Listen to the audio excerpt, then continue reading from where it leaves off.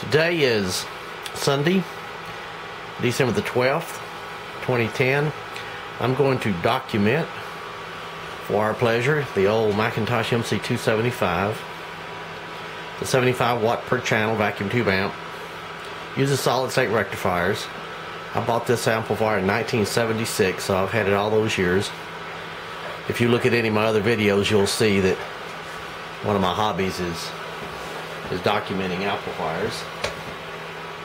This is one of many more I still have to do. The output tubes are the Gold Lion made in Russia. They're not the Genalex. Well, they're the Genalex made in Russia, so they're new issue Genalex. This is Mullard. This is a Telefunken RCA. That's a Jan.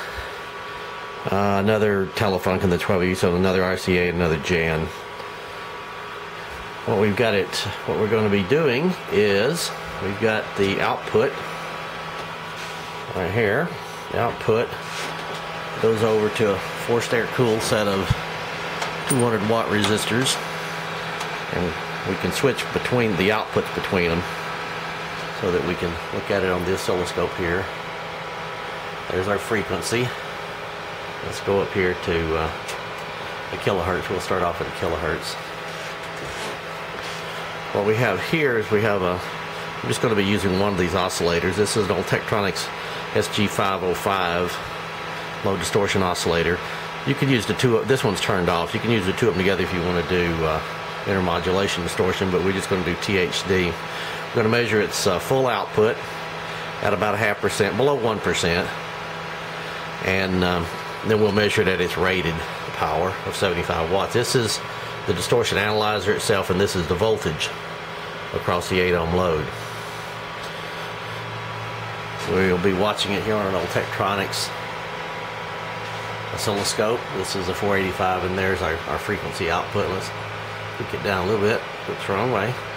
Not that a few hertz is going to matter, but we'll try to get reasonable as we can without taking up a whole lot of time. There's our kilohertz. Here's another oscilloscope I like to watch it on sometimes. Our input voltage is regulated, not regulated, but adjustable right here. We'll always run it at 120 volts. I have the switch. There's 117 volt or 125 volt. Tap on the transformer. I got it on the 117. I'm running it as a twin amp. I got to run the amp, the inputs all the way up so that I got enough drive out of here to run it at full power. We're running both channels at once. So let's crank it up. Let's put some voltage to it and find out. There we go. There's our 1 kilohertz. There's our distortion. There's our voltage. 75 watts is 24.5 volts across 8 ohms. So we're going to run this up to 24.5 at 1 kilohertz.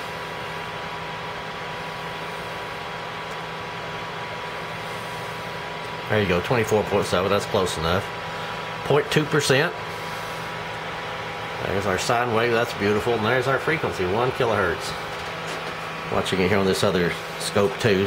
This one right here sometimes I can see anomalies in this one that I can't see in the 485, but it really looks good, as you would expect it to at 75 watts. Its maximum output, let's see if we can get something there. Let's run this thing up to below 1%. There's a 0.5% at 26.4. You can do some of the math yourself. Voltage squared divided by 8. At 1%, whoop, there we go. Let's go a little bit below that. That's probably about. And let's see, we got to keep our voltage right here at 120. There we go. Now we'll get there. Run this thing up to just under a 1%. Well, that's close enough. Okay, 0.6%, 27 volts. That's one channel. Right here, I'll switch the output to the other channel. There's the other channel, 26.6 at a 0.5%. 27 squared. 27 squared divided by 8, 91 watts. which is what they do. It'll do full 91 watts at 0.5% when it's rated at 75. Well, so let's turn it back down to 24.5. There we go. There's our 0.2% again. That's the right channel. There's the left channel, 0.15% at a kilohertz. Okay, let's go down to 20 hertz. First we'll go up to 2 kilohertz and then we'll go times 10. And there's our 20. There's 20. There's 24.1 volts. I raise it slightly here. There's 24.5. 24.8. That's better than 75 watts. 24.5 squared divided by 8 is 75 at less than 0.5%. That's the left channel. There's the right channel. Does a little bit more. It does 20 hertz really good.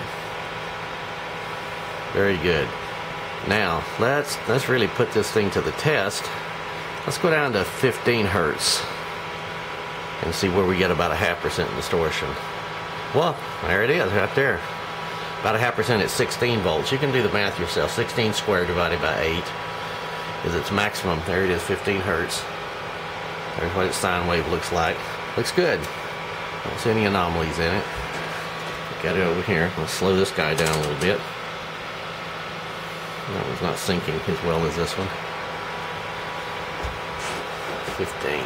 Okay. Yeah, at 0.5%, we still got 16 volts. That's the right channel. There's the left channel. Let's go down to 10. Let's see what happens at 10. There's our 10 hertz. We gotta get our scope to trigger a little bit better here. Well, I'm fumbling now. Well, we won't worry about it too much. There it is, 15.8 volts, almost as good. 0.9%, still under 1. That's the left channel. There's the right channel at 1%. At 10 hertz. Not bad for an old amp. If we run it down here to 0.5%, let's see if we can get down there to what they like to claim it to be. Cranking the voltage down a little bit here. Whoops, it doesn't want to go any lower now. I have to start all over here. Nope, nope, nope. Okay.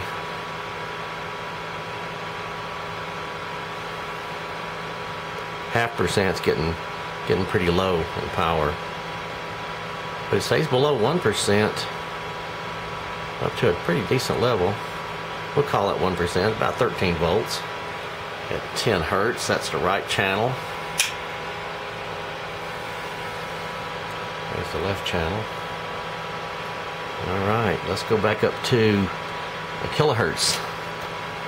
Yeah, that should make it nice again. There's our 1002. So now we want to go to 20 kilohertz. There's our 20,000. I'm going to trim it a little bit.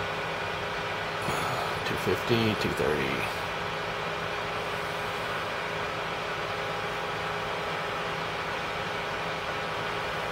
We can call that 20. There's a nice looking sine wave. Okay, let's go to its 24.5 volts, so we do it 75 watts, what it's rated at. And see what its distortion is. 24.5, 0.08. Wow, nice, huh? At the high frequencies. That was the left channel, this is the right channel, 0.07 at 75 watts. Not much distortion up there, is there? That's pretty impressive for an old amp like that at 20 kilohertz. Let's just see what it'll do at 25. There's its 25 volts. That's still more than 75 watts. 0.07. 25 kilohertz. Oh, nice looking sine wave. Still does a beautiful job. That's the right channel. There's the left channel. 24.1. Left channel's just a little bit lower. Probably got a little bit less tubes in there. There it is, 24.9. 0.06%. There's the right channel again. Very good. Still holding our voltage at 120. So she's doing really good. Real pleased with it for a amplifier. Probably, I don't know when this one was made. Like I said, I've had it 34 years, and it's been a beauty. I've documented a lot of other tubes, and these tubes right here seem to form quite well. Best I can ever remember the old Mac 275s doing was just a little over 90 watts per channel, and it still does with modern day tubes. All these are, well, that's a USA tube, USA, Telefunken, USA, Telefunken, and Mullard. So that's it. Hope you enjoy these old videos of amplifiers.